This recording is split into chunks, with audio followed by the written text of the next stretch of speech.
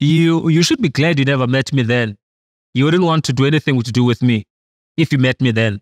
I was a completely different person than the person that I am today. Completely different. Sometimes I don't even recognize that guy. I was like, who was that guy?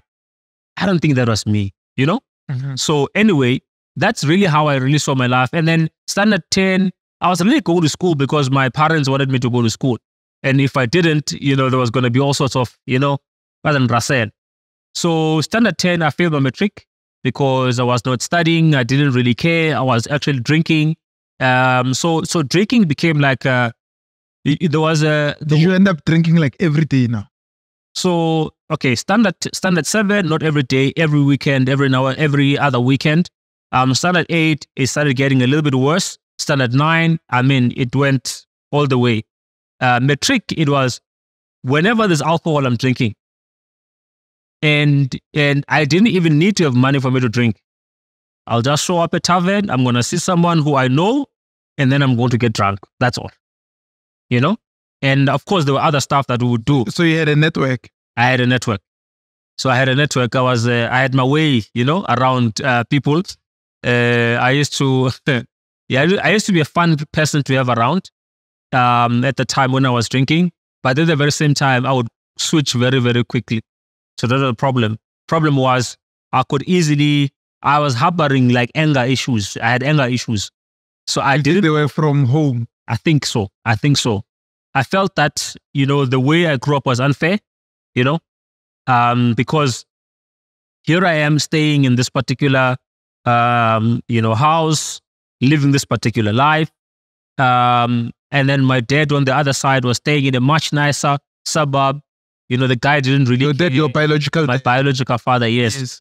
So, you always feel like, you are a misfit, because at home as I was growing up, because my younger brother and everyone else, I started feeling, I could feel that it's home, but it's not home.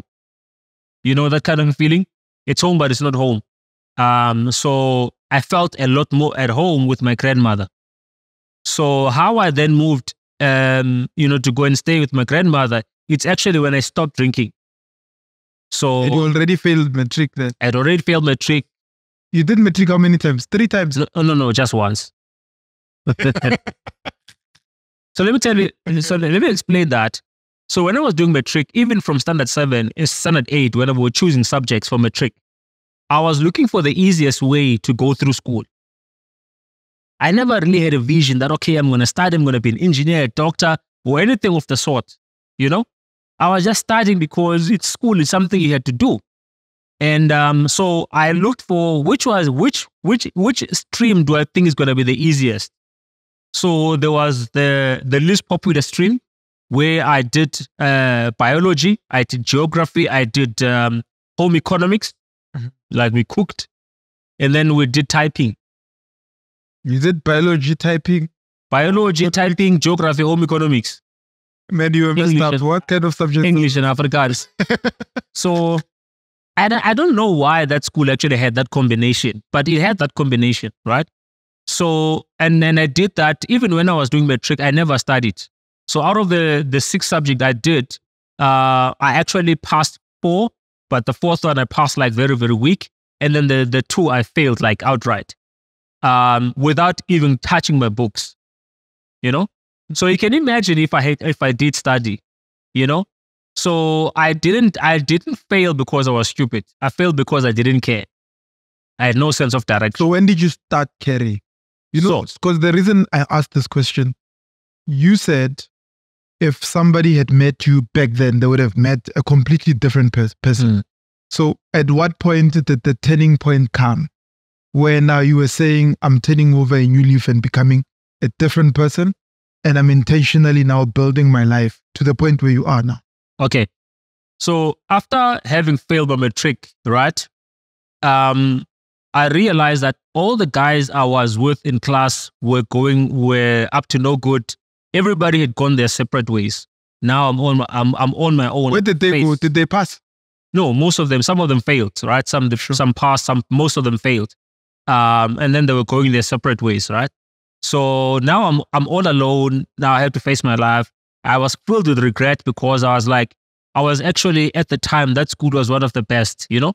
I was like, you know, I wasted my time. There's a lot I could have done in that particular school, you know? I mean, all this money, you know, all it is sacrificing for me to actually go to school.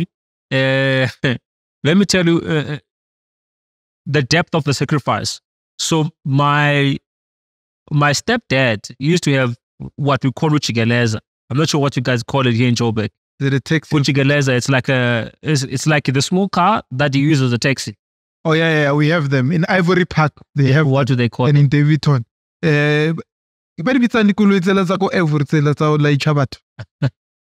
Kachibana, we call it Kachibana. That. You know it. Yeah, that's the one. That. Yeah. So here's the story. This guy would wake up, say, around 4 a.m. He would go to the fresh fruit market, right? And he would actually fetch an old lady who were buying fruit and veggies to go and sell, because he had to go very early there. And he would make like a few trips, you know, back and forth. And then I would wake up, get ready. Sometimes the car wouldn't start. So when he's about to leave, he would actually come and wake me up and have to kickstart the car at like 4 a.m. or so. Then I'll go back to sleep. 6 a.m. I must be up and get ready. And then I would actually go to the bus stop and wait for him there. Sometimes I would be late at school because, you know, he had problems with the car or whatever. He would come and actually give me money to take a taxi to go to school, because there wasn't money. There was money just in the petrol tank. He had to go make the money. He had to go and make the money that day, and then be able to give me the bus fare for me to go to school. So all those sacrifices, right? In my mind, I never really thought about, you know, what was happening. So it was only after failing matric that I realized actually I messed up, right? But then, I mean, what do we do? And then I drowned my sorrows with drinking even more, you know? So I drank even more, and I got into a lot of fights. And I got into one particular fight, which actually began the turning point. And this particular fight, I fought with the guy who didn't care about life just like I did. And I knew the only way our fight would end is if one of us dies. That was the only way. So, and then, you know, after that, because we had a fight and... Who started the fight? You did. Okay, so here's the thing. I'm Xhosa, right? Yeah. So as Xhosa at 18, we go to the mountain. Initiation school. Yeah. Yeah. So when you come back, even if you're my age, we're not the same. I'm a small boy. I'm a nkwe. Yes. Yeah. What? So who was So who was a nkwe? Were you so I went there first, right? Sure. So when I came back, so this guy was sort of like disrespecting. Yeah, but you. Yeah. And you're the new hot man. Yeah, and that's where the fight broke up. Yeah, but right.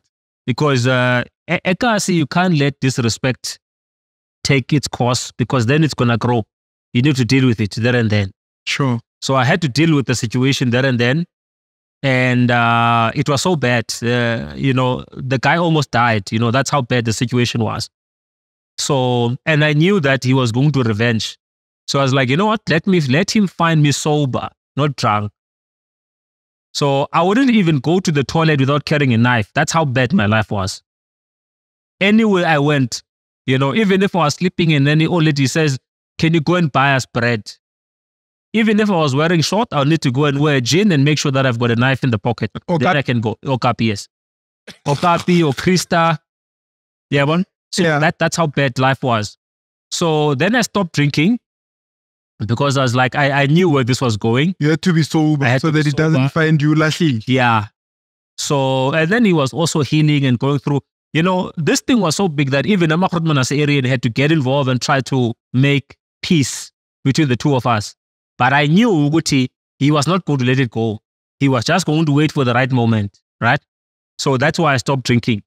So I think 2 or 3 months down the line, there was a 10th crusade, NJ Setole.